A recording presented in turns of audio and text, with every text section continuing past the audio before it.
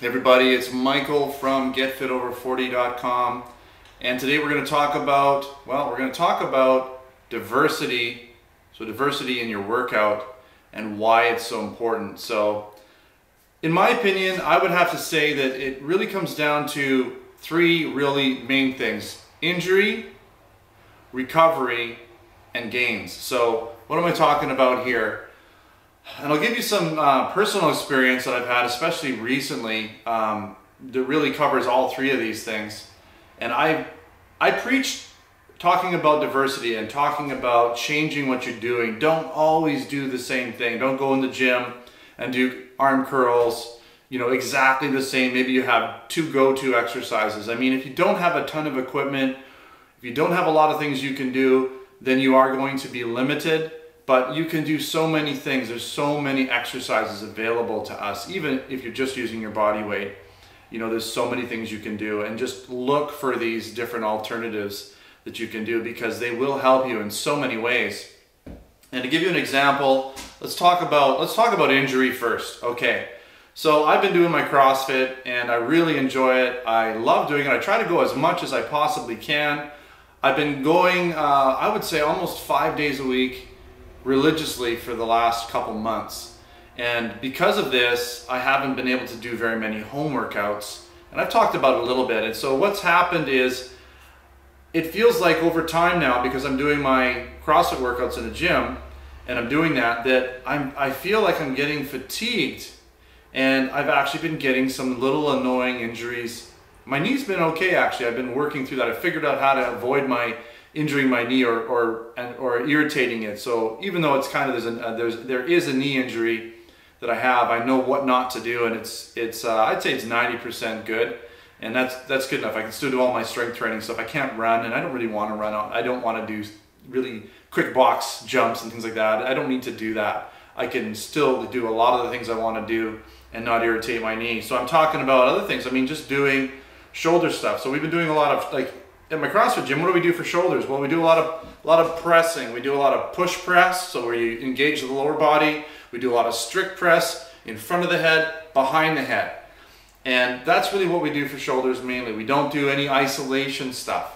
So we're always putting this pressure on our shoulders in the socket itself. You get your arms back, you're putting pressure on there.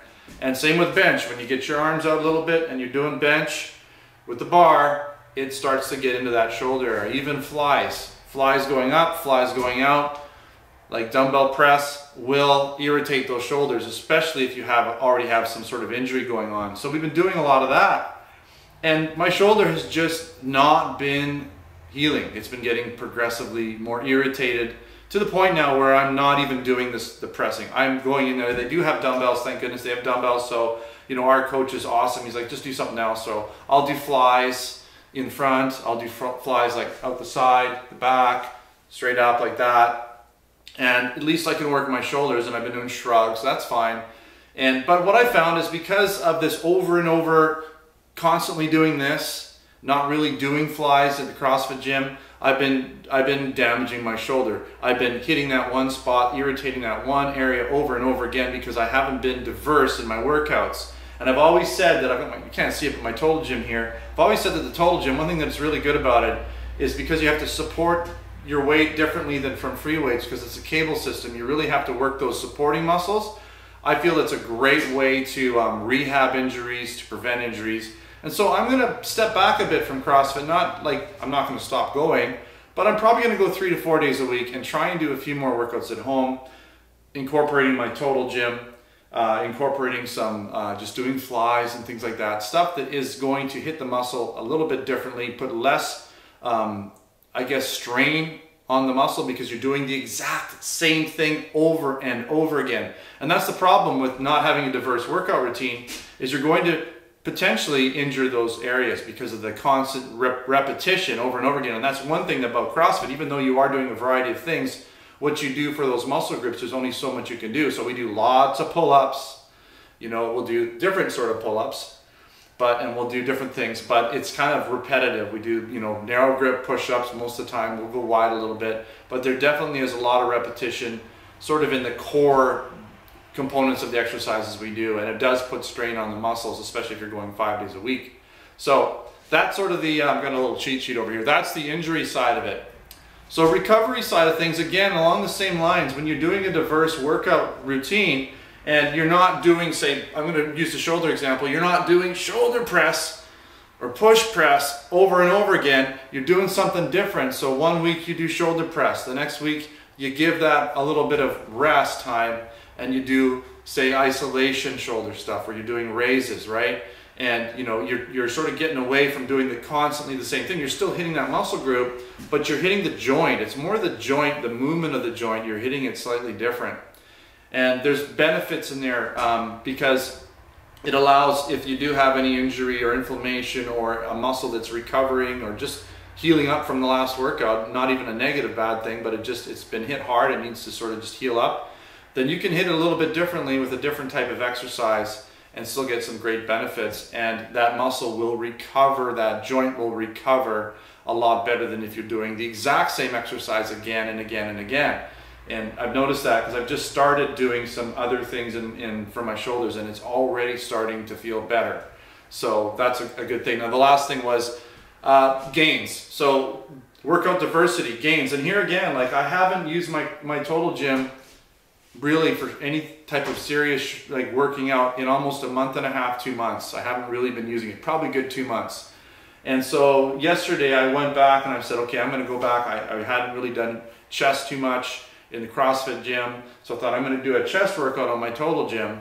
And I'm telling you, I mean, even though I'm strong in the CrossFit arena and doing the CrossFit exercises, I'm getting gains and I'm getting stronger at those particular exercises we do. I can do tons of push-ups and all those things and bench press, all that stuff, getting stronger. I actually went down in my Total Gym. I didn't have the strength that I normally have in those same exercises. I couldn't do as many reps with as much weight on. I add weight to my Total Gym. I had to have less weight and I couldn't do as many reps.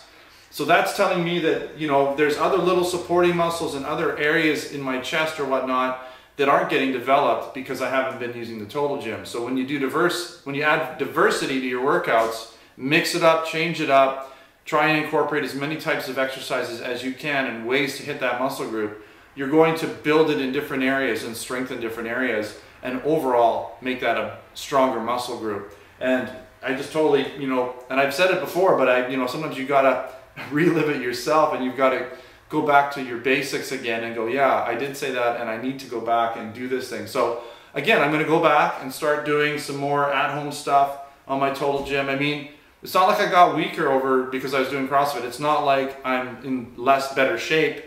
It's just that, you know, I haven't done certain things and those areas have fallen off slightly.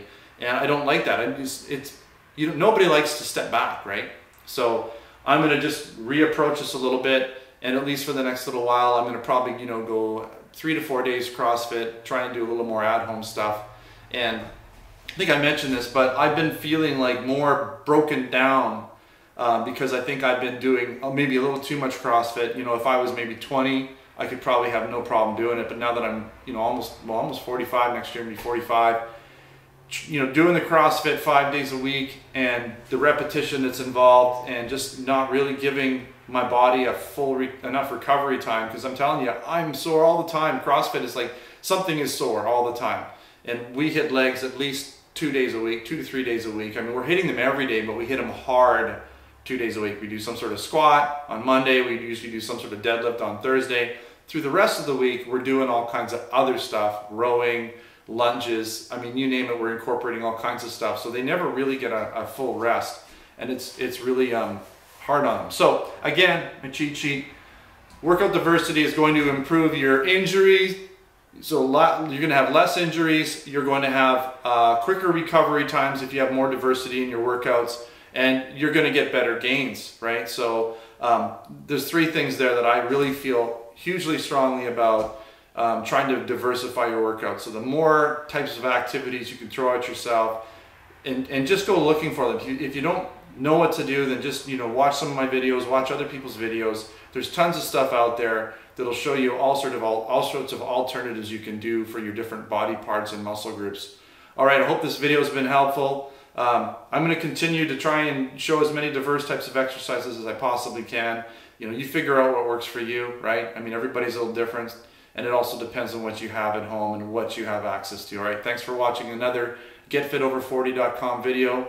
Don't forget to subscribe. Check me out on Facebook and Twitter. Thanks for watching. Until next time, take care.